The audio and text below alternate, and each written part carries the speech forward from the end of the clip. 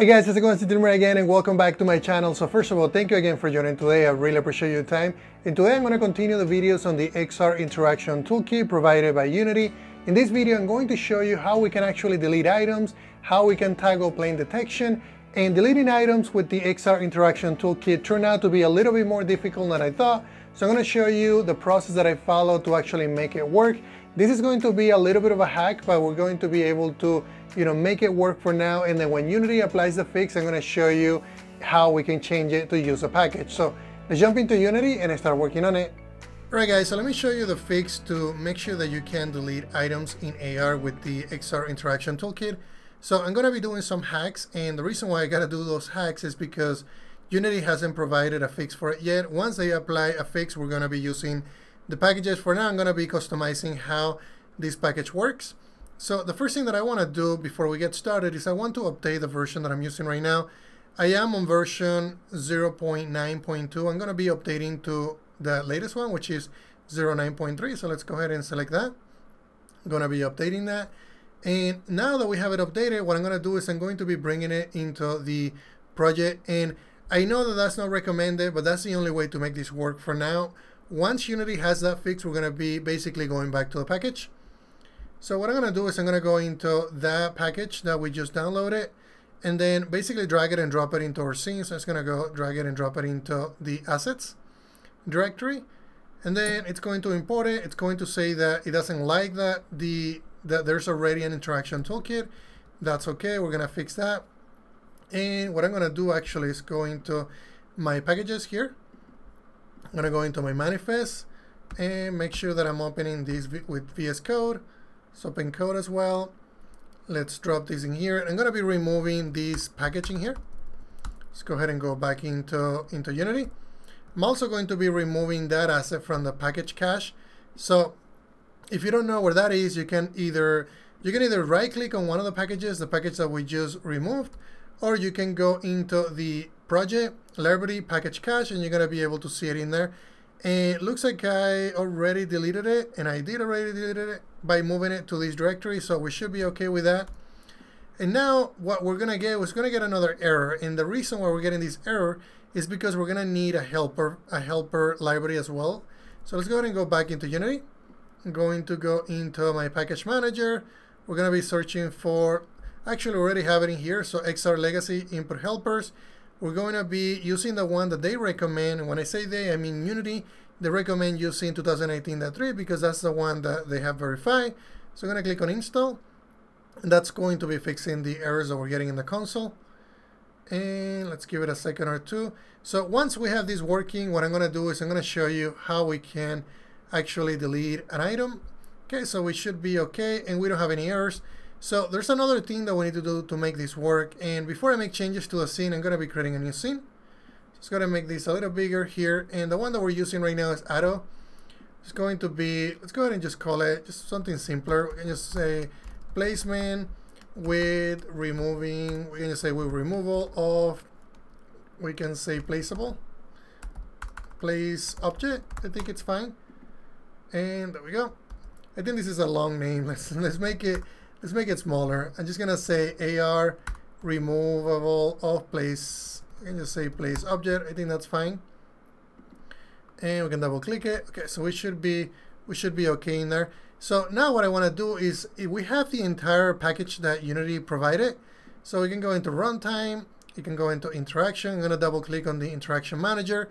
It's going to open the one that Unity provides, and I'm gonna make it bigger. So the issue it's happening when we try to register. So if we search for register interactor, we can go and find the line that we're going to be changing. So if you notice, there's a line in here that says if this is an AR gesture interactor, we're going to try to connect. We're going to call this change the Boolean value, which then is going to go into the update method and try to reconnect the gesture interactables. The same thing on register is going to do that. So I'm going to be, let's go ahead and go into my desktop, and I'm going to show you a change that we need to make.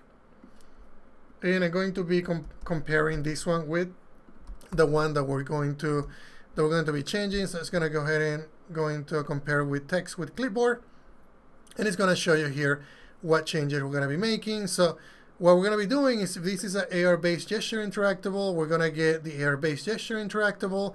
We're going to get a reference, we're going to disconnect it, and we're basically going to reconnect it. So we're going to do that on the register interactable, and we're also going to do that on the unregistered interactable. So what I'm going to do is I'm just going to go ahead and replace it with these changes. And now if we scroll up, you're going to see that we should now have the code changes that we need to apply. The code changes came from GitHub. I posted an issue. Actually, somebody else posted an issue before I posted an issue. And there was a workaround here that this person nicely gave us. And he just says, look for this code and then replace it with this code. I posted the null exception that I was getting. And then basically, he also posted a project if you want to download the project with the changes. I don't think it's a full project. I think it's just a change to the class. So you can download the class and look at it. So now let's go back into Unity.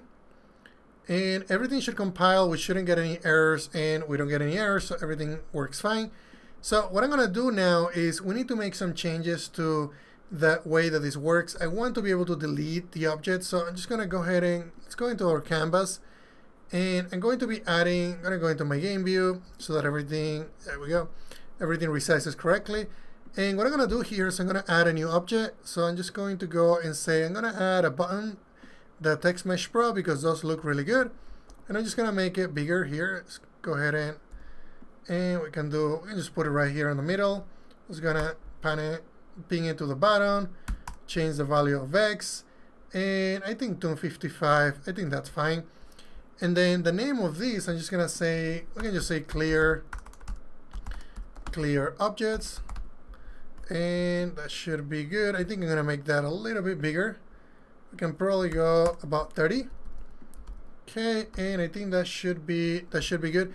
Now if we go into the AR placement interactable, what's going to happen is this is going to be the one that is placing, I think this one is placing multiple objects. Oh no, this one is the one that's placing a single object at a time. So that's fine. We can just say clear object, and it's just going to clear that single object. This is my own implementation, so make sure that you watch the previous video because I walk you through how this works. Just wanted to make sure that we had everything that we needed. Okay, so we have that in there. The other thing that I'm going to do as well here, let's go ahead and add a new object. This one is going to be, we just call it the AR session manager. And I don't know why I call it a session manager. I think it just handles more of, I might clear the planes as well, disable the planes in here, also clear the game objects. That way we can create new game objects. So let's go ahead and do that. So I'm going to go into a new script. We're just going to call this one the AR session manager. And then just go ahead and click on create. And wait until this completes. And I think you just put it under, let me make sure that I can find it. Okay, we put it under asset. We don't want it under assets. I'm going to be just putting these on the XR extensions. I think that's a good place for it. And there we go. So we have it in there. And then we should now have it as well in here. So what I'm going to do here is I'm going to do a couple of things. I'm going to be adding a new serializable property. This one is going to be the AR place. Let's actually call I'm just thinking about if I should call the AR place. Yeah, let's do that. Let's go ahead and call the AR placeable. Place, I think it's called placement interactable. Yep, and I have it right here. So that's the one that we want. So I'm going to call that one. I'm just going to put it right here. And then this is going to be our placement interactable single. It's going to get a reference to that. We're also going to need a reference to the AR plane manager because we're going to be disabling those planes as well. I'm going to say AR plane manager and then AR plane manager. And I know that I'm probably making a lot of mistakes, guys, so make sure that you fast forward if you don't want to see my mistakes. So there we go. So let's see. So we have that. We have it both serializable. And so the other thing that I'm going to do is on this component, I want to add an object that it's going to, a method that is going to delete basically the placement prefab. So what I'm going to do here is I'm going to say public void. I'm going to say destroy placement. And I think we call it placement prefab in here. So placement prefab. In our case, it's going to be an object because we're really not deleting the prefab itself. So it's going to say, I'm going to delete that and it's going to call destroy. And we're just going to call the one that we're going to delete is going to be the object, not the the actual prefab, because that it's not going to work. Okay, and I think that's everything that we need to do on this class. And so what I'm going to do here is I'm going to be adding a new method, and this method is going to be the one that is going to allow us to basically delete. So I want this to be able to do most of that. And in fact, what I'm going to do is, instead of me calling that directly and saying, okay, I'm going to delete the prefab, I want the planes also to be disabled and then calling that method. So what I'm going to do here is I'm going to say disable. We can just say disable planes. And then we can also do an enable planes. We can just do enable planes. Or we can also do a toggle. I think either way will work. I think I'm just gonna do that, disable planes and enable planes. So what I'm gonna do is, in the disable planes, I'm just gonna say, okay, you know what? I want all the trackables that we have. So to do that, this is going to give us a list of trackables. So I'm just gonna say var and no canvas renderer. This is gonna be var and then planes. It's gonna be, these are gonna be AR planes. If you hover over it, you're gonna see that. And then we can just say, you know, for each AR plane. And I'm just gonna do it. I'm gonna type the class name so that you know what I'm doing. And we can just lowercase that in planes. And what I'm gonna do is actually disable those planes. So I'm just gonna say, you know what, grab that plane. I'm gonna grab the game object of that plane and then just set it to disable. So it's gonna say set active, and then it's gonna be false. I'm gonna do the same thing on the enable planes. I'm going just, instead of just doing enable and disable, we're just gonna say, you know, this is gonna be true. And thinking about it, we can just, you know, we can just change the state of a plane here. We can just say change state. I can just pass in the value of true. Actually, the state value is gonna be passing here. And that way we can get rid of that. All right, so the next thing that I need to do is I want to be able to delete the object that I just instantiated. So to do that, I'm gonna do, you know what, I'm going to just say destroy, or we can just say clear all objects. In our case, it's going to be one, but just in case, if you wanted to use the one that had multiple, you can also do it this way. So what I'm going to do is I need to grab this component, and I'm going to say destroy placement object. Also, what I want to do is I want a button that is going to be, you know, changing the state of the planes. So we're going to be using both of these in a different way. So let's go ahead and go back into Unity. And I'm going to add a different button for the other. So this one is going to clear the object. In this case, I'm just going to call it object because we're just going to be clearing one. And then the other thing that I'm also going to do is we're going to be disabling and, you know, changing the state of the planes. So what I could do is, I said that I wasn't going to do that, but what we could do is we could just do this as a toggle instead of doing what I'm doing right now, because otherwise it's just going to be, it's just not going to be as robust. So we can just say void toggle planes, and I think that's going to work much better. And then we can just say, you know what, if the plane manager is currently enabled, so we can just say enable, and then I'm just going to do a not on the plane manager. So that's going to be the first thing that we do. And then the other thing that I'm going to do as well is we have two options. We can do that logic in here, or I can just call that method. So if this is enabled, that means that this is going to be true. Then we're going to set it to false. So if this is false, I'm going to make sure that we hide all the planes as well. So what I'm going to do here is I'm just going to say, you know, change stage planes. And I don't know why I call it stage. It's supposed to be state. So we're gonna fix that and change a state. I can just say state of planes, and then we can just rename that method. So what's gonna happen is, if this is set to true, saying that we want to enable it, then we're gonna be enabling, you know, the planes on all the different trackables if we have any. If this is set to false, we're gonna set it to false, so we're not gonna see anything. And in fact, we can just make this one private since we don't need to expose it. And then these two methods we're just going to be removing because we don't need those. And I'm just going to be deleting the, you know, the objects in here. So let's go ahead and go back into Unity, and let's call the toggle planes. So this one is going to be the clear, just gonna say clear button. This one is gonna be the toggle planes. And if you're wondering why am I doing this today, and if I did it with my AR Foundation videos.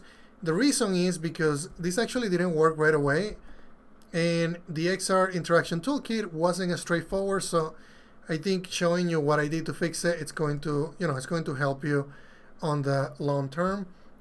And what I'm gonna do here, let's go ahead and snap this one to the right. So I'm just gonna say, I think 170 is fine.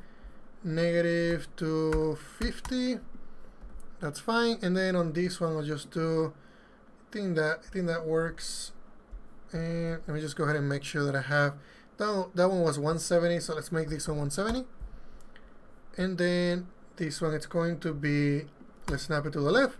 When we say 250, let's make sure that we keep it 250. So it's gonna, this one is gonna be clear. This one is going to be toggle planes. It's actually plane detection, but I think that makes sense if you look at it. And then we can just do 20, 25. Okay, so perfect. So now what I need to do is I'm going to be wiring this up to the methods that we just added. So I'm gonna just go ahead and collapse this, so we have more space. So the on-click event there, it's going to be calling into this object. We're gonna go into the AR Session Manager, and we're working with the clear. So make sure that you search for the clear, and we have clear all objects. So that's the one that we're gonna be calling. Let's go ahead and click on toggle planes. And by default, this is gonna be set to true. So, when this executes the scene X stars, we're gonna be doing plane detection. As soon as we click on this button, the plane detection is going to change to off, so we're not going to be doing plane detection, and then we can just toggle between that. So let's go ahead and click on, drag it and drop it here, and I'm losing my voice. I think I'm speaking too fast. And another thing that I also want to do is I want to change the label of that, and to do that, I'm going to be adding a reference to that object. So let's go ahead and do private, and I'm going to say button, and let's make sure that I am including the namespace that we need. It's going to be using Unity Engine, UI. There we go. And then this is going to be the toggle button. We can just call it toggle plane button. I think that works. And I'm going to make it serializable so that we can bring it in and associate it in the inspector. Okay, so that it's one piece of the puzzle. So now what I'm going to do here is I'm just going to say, okay, if the AR Plane Manager is currently enabled, let's go ahead and, I don't know what's happening. Let me go ahead and, there we go. So if it's currently enabled, we're going to be displaying something. If it's disabled, we're going to be displaying something else. So I'm going to grab, so if you notice, if we go back into Unity, the button has a child object, and the child object is going to be of a Text Mesh Pro type. So I'm going to click on Edit Script here. I'm going to be grabbing this type because we're going to need it. And that's the type that we're going to be bringing in for the, basically for the component that we're going to be searching for. So what I'm going to do here is I'm going to say, okay, grab the toggle plane button, and then I want to grab the child's components in children. So it's going to be 1, and it's going to complain that it doesn't know. So we're going to be bringing in basically TM Pro for Text Mesh Pro. And I know that I'm going to need this component here. So it's going to say, you know what, grab the text box there, and this is going to be the text for the toggle. There we go. And now we can change the value of that. So what I'm going to do is I'm just going to call the text property here. And we have an option to say, whether this is on and off. So I'm just going to say, we can just say toggle, or we can say, we can just say enable. So if this is enabled, we're going to be basically setting this, we can just say disable, and say disable AR planes. And if this is not enabled, we're going to say enable AR plane. We're going to say AR plane detection, but I think it's gonna run, we're going to run out of space. And if we want to make this, shorter, you can just do a ternary operator here, and then we can just do it this way. I like using capital letters for some reason. It just makes it look better. So I'm just going to use that here and make sure that my code is clean. Okay, so if this is set to, so what's going to happen, we're going to get that component, that Text Mesh Pro GUI component. We're going to get it back. Once we get it back, we're going to say, okay, if AR Plane Manager is enabled, we're going to say, the option is to disable it. Otherwise, if it's disabled, we're going to say the option is to enable it. So let's go ahead and go back into Unity and make sure that we're going to be able to fit all that text. So what I'm going to do is I'm going to resize these two buttons just a tiny bit more.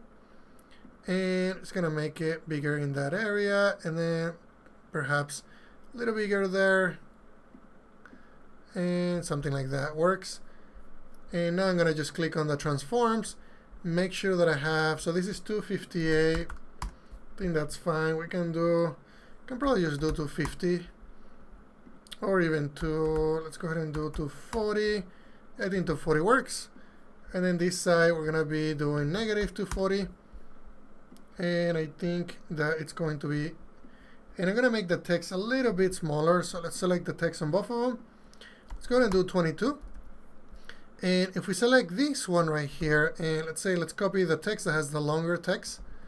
I like to do that just to make sure that everything is gonna fit. Yep, and that's gonna fit. We can probably just do 24. Yep, 24 works, and we'll do 24 on this one as well. Make sure that I don't check the lowercase. And that should be all that. And let me make sure that I have everything that I needed. So this one is gonna be calling the clear button on click event. It's gonna clear all the objects. And this one is just going to be toggling the planes. And that's honestly everything that we need. I think one of the things that I could do here as well, just to make sure that we're seeing this information, we can just call up my logger here, instance, and then we can just log info, and we can just say, clear objects executed. And then we can do the same thing here on the toggle planes.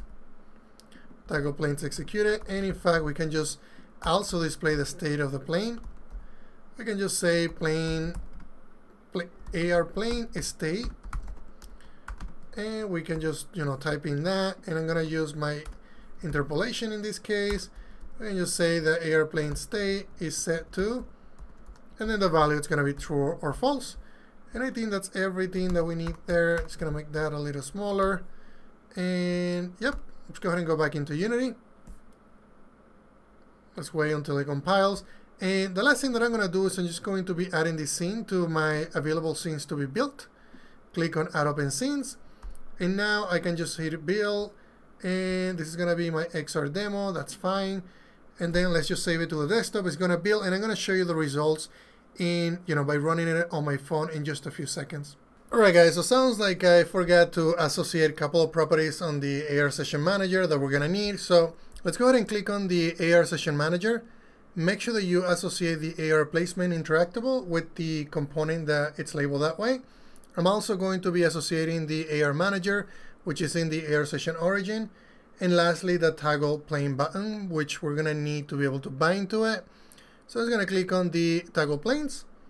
And now we should be able to build it. I got a couple exceptions, so I realized I needed to just record the fixes for it, otherwise you're gonna get the same issue.